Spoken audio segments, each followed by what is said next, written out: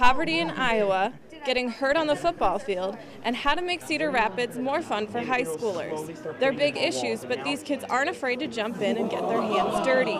We can see whether someone's gotten a concussion or not based on what happens to the helmet. The goal is to get a fresh take on old issues. I think a lot of kids are taught specific things about this is how you solve these sorts of problems, but it's important to foster innovation. And school officials are excited to get kids out of the classroom and involved in the city.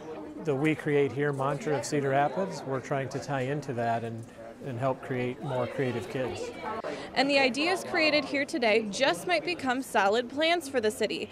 The kids pitched their ideas to actual clients at the end of the day. Our best hope would be that these kids or others would see this project and want to continue on with it. The group is planning its next hackathon for spring, and there's already a waiting list. I think I know it. But for now, the goal is to give kids the skills and confidence to implement big ideas.